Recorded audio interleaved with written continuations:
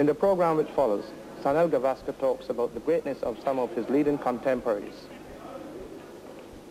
What are their uniqueness? What sets them apart from others? Important facts about their careers. These are the things Gavaskar will discuss. He will also demonstrate and analyze the one shot of each player, which in Gavaskar's view are the player's most notable shot. You will see these players in actual test matches as Gavaskar discusses them. So I hope you will sit back and enjoy this program, because you're about to see a fascinating montage of some of the great batsmen of the 70s and 80s. This is the Firozshah Kotla cricket ground in Delhi, the stage on which many great innings have unfolded. On this very pitch where I'm standing now, history has been written and rewritten. The greatest of them have come here and performed their parts in the endless drama of cricket. They are gone now. The crowds have come and cheered. They too have gone. What lingers on is the memory of those events. Who can forget Vivian Richards' first test century, a colossal 192 not out that was put together right here a decade ago. In 1960, Mushtaq Mohammad, that great stalwart of Pakistani cricket, got his first 100 against India here on this ground at the tender age of 19. The following year, Vijay Manjrekhar's onslaught on English bowlers with an unbeaten 189, or Tiger Pataudi's unbeaten double century a few years later, also against England. It was here in 1981 that Geoffrey Boycott scored his 105 and surpassed Sir Gary Sobers' record to become the highest scorer in Test cricket.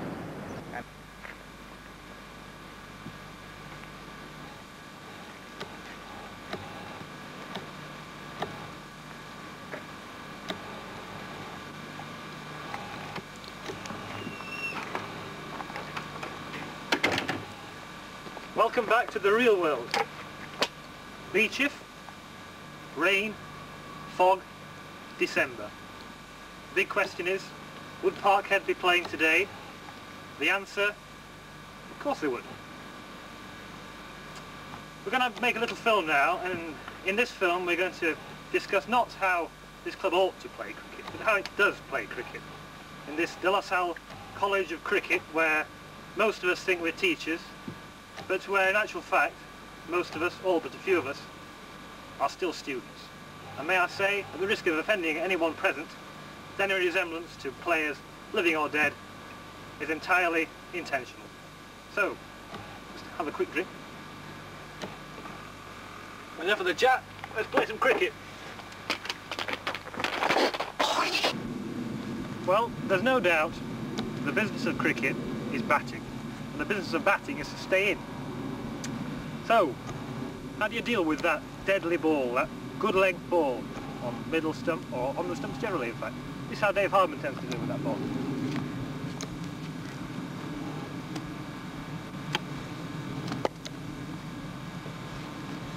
Now, what about Barry Roberts? Barry favours what we describe as the full frontal.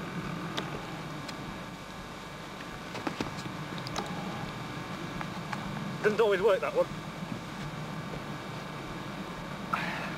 Mark Simpson's got a different technique. We call this the flat foot lunge.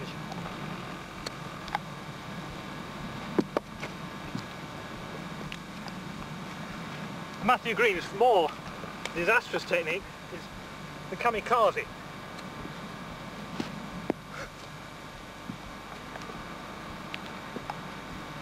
Across some pretty quick bowling. Now when Tom Wainwright gets the opportunity to get into the early part of the innings, he's developed a pretty individual way of dealing with quick bowling, which involves as little footwork as possible. It's famous now throughout the leagues, called the Norman Arch. It goes something like this.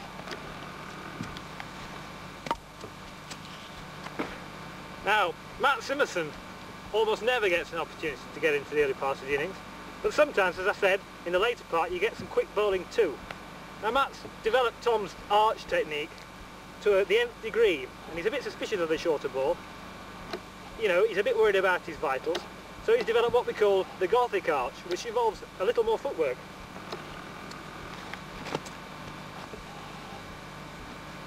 Right, Chris Morton, on the other hand, who is a mass of courage and values his wicket more than his vitals or anything else really, has developed what we describe as the perpendicular, which involves, again, quite a lot of footwork and quite a lot of physical discomfort. Okay then, well, we've looked a bit at defensive play there. Not much time to do much more. Of course, batting's about scoring runs. So you can't let the bowler dominate you. And the best way to get after a bowler is to drive him. Now, the orthodox way to play a drive, pitched on middle or middle and off, is to play either straight back or through the offside. Now, John Flaherty, one of our up-and-coming, now probably established players, has got a good way of frustrating the bowler and the fielders. He plays it a bit like this.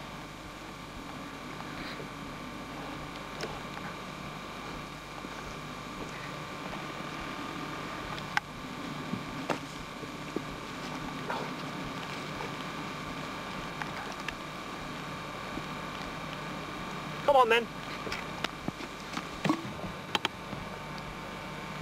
Okay, that was John. I don't suppose I'd be too flattered about that, but, well, that's what we've often seen, John.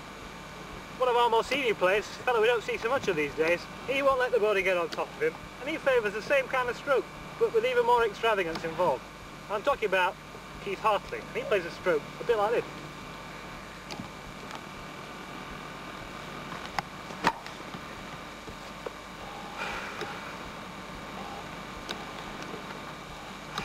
Come on!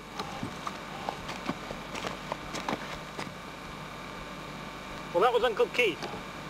Two of our young lions. Well, they don't usually bother to play themselves in quite as much as one or two of us. Dave Hub, for example. I'm talking, of course, about Nick Hopkins and Pete Methley. Now, their watchword is attack from the word go. And the way they play this stroke, and it can be against a really first-class ball right on the stumps, is something like this. Still, of course, until the moment of delivery. Then left foot, or in Nick Hopkins' case, of course, right foot, down the pitch to leg, bat raised high, but huge downswing, follow through rather like a golf shot, and a high follow through. And the result is invariably something pretty spectacular, I can tell you.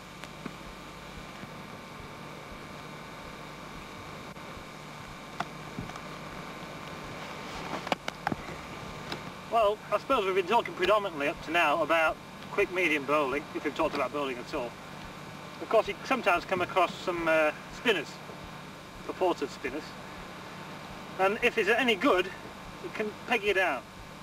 Now, one of our players who won't be pegged down is John Hartley, pretty aggressive guy, and he is always ready to leap out of his crease and take that spinner on. And this is the way he does it. And watch the follow through as well.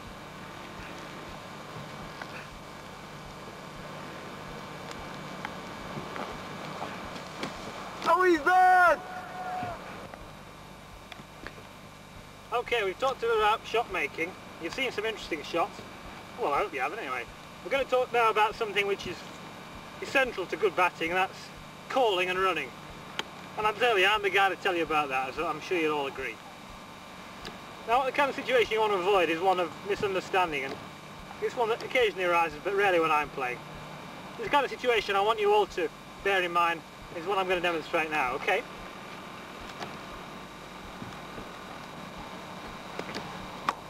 Yes! No! Yes! No! Yes! No! Yeah. Oh, he's there! Oh, bollocks! Sorry. Okay, we've talked about batting. We've talked enough about batting. Now, I've said batting's a business of cricket. It's true to some degree, of course, but it's bowlers who win matches.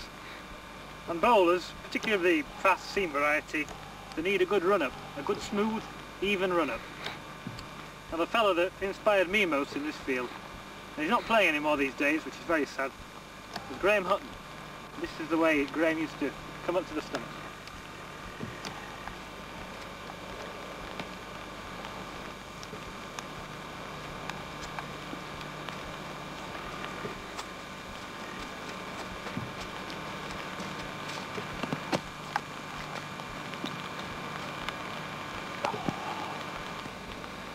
Well, a good run-up is important for a seamer, as you've just seen.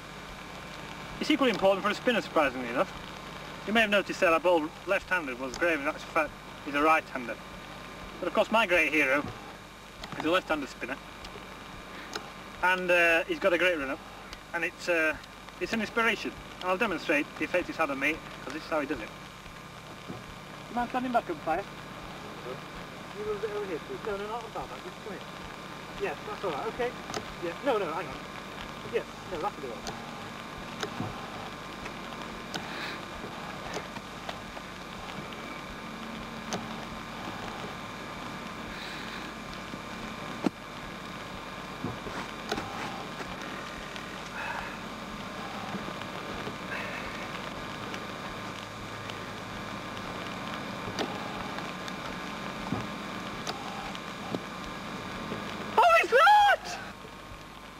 Well, one man who's a regular player has got a style all of his own, and it works both in maintaining his balance and in intimidating the batsman, and you'll see why when I demonstrate in slow motion with the aid of the umpire the Zieg Heil or goose step technique.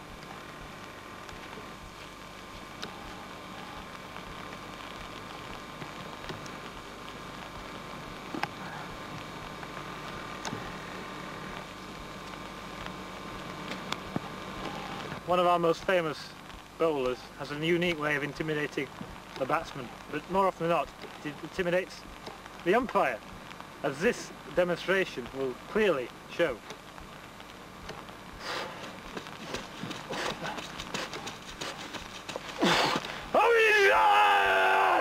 Okay, well it's raining pretty hard now, but Parker want to keep batting, so we'll talk about fielding a bit.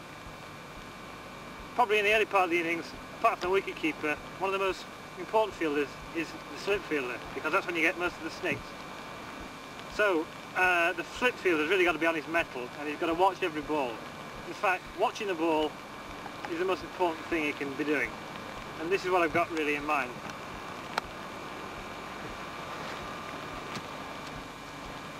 Yours!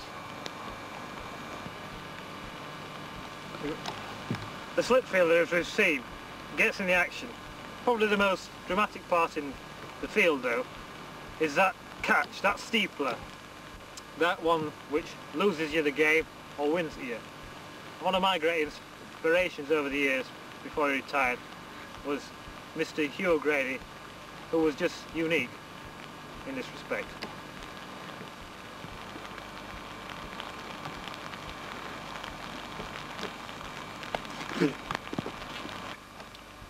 Being alert on the square at any part of the game can always save those quick singles which the batsman is always eager to take, and can get you many a run out. When Tom was captain, he never let the burdens of captaincy distract him from his alertness and his attention to what was going on in the game.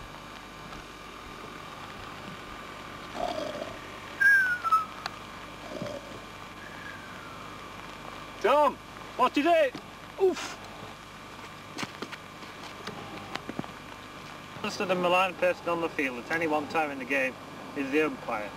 Just because he's not playing, he doesn't really get much regard, but he's got a lot of things to learn and things to bear in mind when playing.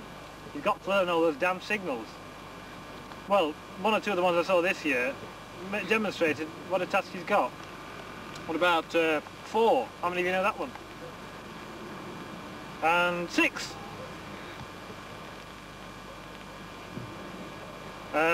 Can you guess this one?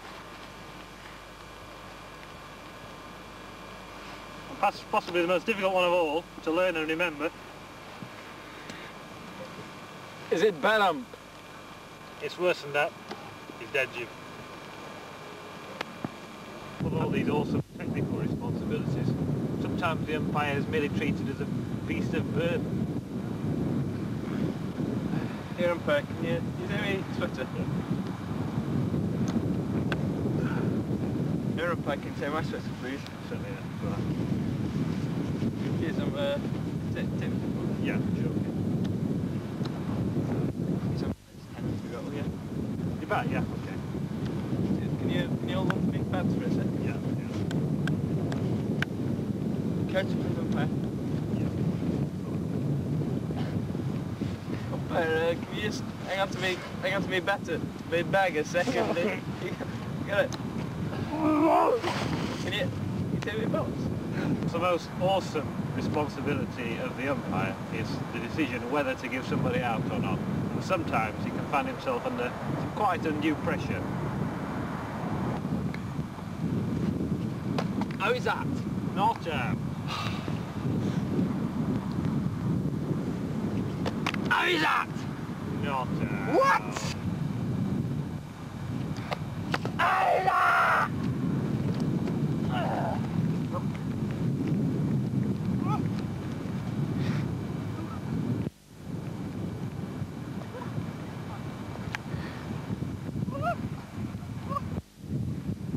Hey, you idle bunch. Just because it's the end of the season, the close season, doesn't mean you can't get any practicing. Because there's indoor practice as well, you know. There's catching. Cheers. There's throwing. There you go, Badger. There's labatting. And of course, at the end of the season and at the end of tonight, there's always awards. Cheers.